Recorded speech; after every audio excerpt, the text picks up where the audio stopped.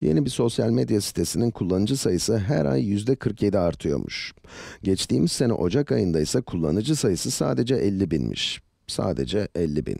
Evet, az.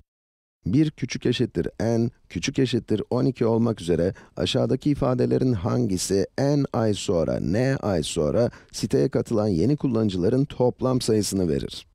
Burada da n ay sonra, n ay sonra siteye katılan yeni kullanıcıların toplam sayısını temsil eden bazı ifadeler verilmiş. Evet, videoyu durdurun ve buradaki ifadelerden hangisinin bizden istenen değeri verdiğini bulmaya çalışın. Bu soruyu çözmek için öncelikle bir tablo çizeceğim. Buraya ayları, kaçıncı ayda olduğumuzu, buraya ay başındaki kullanıcı sayısını, buraya eklenen yeni kullanıcı sayısını ve buraya da ay sonundaki kullanıcı sayısını yazalım. Birinci ayda yani Ocak'ta 50 bin kişi var, öyle değil mi? Evet, peki kaç tane yeni kullanıcımız oldu? 50 binin %47'si. O zaman 50 çarpı 0,47 yazalım. Böylece ay sonuna geldiğimizde de toplam 50 artı 50 çarpı 0,47 yani 50 çarpı 1,47 tane kullanıcımız oldu. Eğer neden böyle yaptığımızı, neden böyle yazdığımızı anlamadıysanız, bunu şöyle göstereyim. Bunu 50 çarpı 1 olarak düşünün. 50 çarpı 1 artı 50 çarpı 0,47. 50 parantezine alırsak, 50 çarpı 1 artı 0,47, bu da 50 çarpı 1,47 eder. Evet, birinci ayda ne olduğunu anladık, sıra ikinci ayda. İkinci aya, birinci ayı bitirdiğimiz sayı olan 50 çarpı 1,47 ile başlıyoruz. Kopyalayalım ve yapıştıralım. Peki kaç kullanıcı eklendi? Tabii ki ay başındaki kullanıcı sayısı çarpı 0,47 tane. Buna göre ay sonunda da bununla bunu topladığımızda, buraya yine çarpı 1 koyalım. Evet, bununla bunu topladığımda 50 çarpı 1,47 yani 50 çarpı 1,47 üzeri 2 olur. Ne yaptığımı anladınız değil mi? Gelin üçüncü aya bakalım. Üçüncü aya da ikinci ayı bitirdiğimiz sayıyla yani 50 çarpı 1,47 üzeri 2 ile başlayacağız. Yine kopyalayalım ve yapıştıralım. Bu ayda eklenen yeni kullanıcıları bulmak için bu sayıyı %47 ile yani 0,47 ile çarpmamız gerekiyor. Ay sonundaki kullanıcı sayısı için de ay başındaki sayı, ay başındaki kullanıcı sayısı çarpı 1 ile bunu toplayacağız. Ve bu toplam 50 çarpı 1,47 üzeri 2 çarpı 1,47 yani 50 çarpı 1,47 üzeri 3 eder. Şimdi gelin neler olduğuna bir bakalım.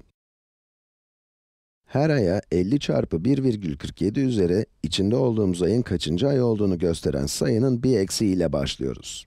Mesela 3. aya 50 çarpı 1,47 üzeri 2. İkinci aya bu sayı üzeri 1 ile başlıyoruz. Birinci aya da 0 ile. Üzeri 0. Burada bir üslü sayı yok ama bunu 1,47 üzeri 0 olarak düşünebilirsiniz, değil mi? Birinci ayda kuvvet 0, ikinci ayda 1 ve üçüncü ayda da 2. Buna göre eğer n'inci ay için düşünürsek, buradaki sayının 50 çarpı 1,47 üzeri n-1 olduğunu, n-1 olduğunu söyleyebiliriz. Değil mi? Aynen öyle. Evet, kafa yormaya devam, düşünmeye devam. Şimdi n'inci ayda kaç tane yeni kullanıcımız olduğuna bakacağız. Bunun %47'si. Hemen kopyalayalım ve yapıştıralım. Evet, çarpı 0,47. Son olarak n'inci ayın sonundaki kullanıcı sayısı için de bu iki sayıyı toplayacağız ve aynı renkleri kullanalım. 50 çarpı 1,47 üzeri n elde edeceğiz. Şimdi soruya geri dönelim ve n ay sonra siteye katılan yeni kullanıcıların toplam sayısını nasıl bulabileceğimizi düşünelim. Evet, buna cevap vermenin birkaç farklı yolu var. Mesela n'inci ayın sonunda toplam kaç tane kullanıcımız olduğuna bakıp, bundan birinci ayın başındaki toplam kullanıcı sayısını çıkarırsak, n ay sonraki, n ay sonraki yeni kullanıcıların sayısını buluruz, öyle değil mi? Hemen yazıyorum. Toplam 50 çarpı 1,47 üzeri n tane kullanıcı var. Birinci ayın başında da 50.000 kullanıcı olduğu için, eksi 50 yazalım. İşte bu. Bakalım seçeneklerde böyle bir ifade, buna benzeyen bir ifade var mı? Ve sanırım yok. Eğer bunun sonunda eksi 50 olsaydı belki olabilirdi ama yok.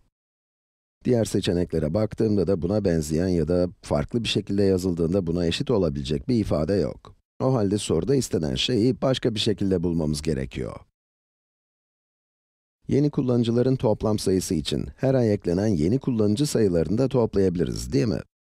Evet, bunların hepsini birbirine eklersek, artı, artı, artı dersek, ama bence bunu daha basit bir şekilde yazabiliriz. Gelin biraz sadeleştirelim. Tüm bu sayılarda gördüğünüz ortak bir çarpan var mı? Bir kere hepsinde 50 var. Ve 0,47. O zaman bunları 50 çarpı 0,47 parantezine alalım. Evet, şimdi bu sayıların hepsini toplayacak olursam, 0,47 çarpı 50 çarpı birinci aydaki yeni kullanıcı sayısını bu paranteze alırsam geriye 1 kalır. İkinci ayda 1,47, bunun için artı 1,47 yazalım. Üçüncü ay için 1,47 üzeri 2 ve bu şekilde n'inci aydaki 1,47 üzeri n eksi 1'e kadar devam ederiz. Yazayım, artı 1,47 üzeri n eksi 1. Peki seçenekler arasında buna benzeyen bir şey var mı? Evet var, işte burada tıpatıp aynısı. Cevabı bulduk.